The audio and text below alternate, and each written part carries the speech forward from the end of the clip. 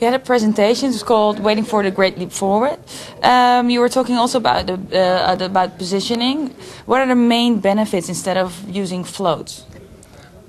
I'm not sure whether there are benefits, but there's lots more flexibility that you can do with positioning. One of the interesting things about floats when you start to use them extensively, I mean, I use floats all the time for creating columns and layouts for kind of left-hand sidebars and main content areas. That's an absolutely appropriate use of floats. But when you start adding more and more floats into a structure with CSS, it can become very complicated. And when you want to make changes to the markup later on, sometimes those constructs, those containers that you've created can fall apart. Okay. So the other thing with floats is that often the markup that you write is very tied to the presentation. It's very tied to the design that you want to accomplish. Whereas positioning gets a lot closer to this idea that we separate out the content from how it looks. Okay. And don't the developers argue with you which one is because your vision is from a design point of view? Don't you get a lot of arguments if it's useful to do it your way?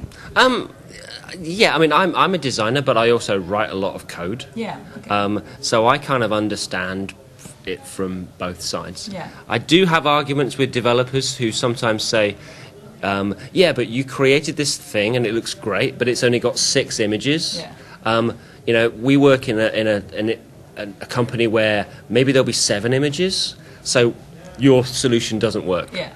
And my answer to that is, well, plan for when there's 7 images. Okay. Yeah. Okay. Think ahead. This stuff, it isn't rocket science. No, okay. We're not solving like world peace or inventing nuclear fission. Okay. This stuff is really not very complicated. What you need to do is to plan ahead. Yeah. And it's very easy to do that so that you can get into a situation where with CSS, maybe you can say, do you know what, I'm going to have situations where I've got 3 images, 6 images, I've got maybe odd numbers of images and even numbers of images. So I'm going to create CSS that does both odd and even. Okay. And then I can do a simple switch in the CSS so that when there are 8 images, it changes maybe a class on the body element to even and shows you 8 in a nice frame. Okay. You just need to plan ahead. Good planning. Developers are always really grumpy about things that may or may not happen in the future.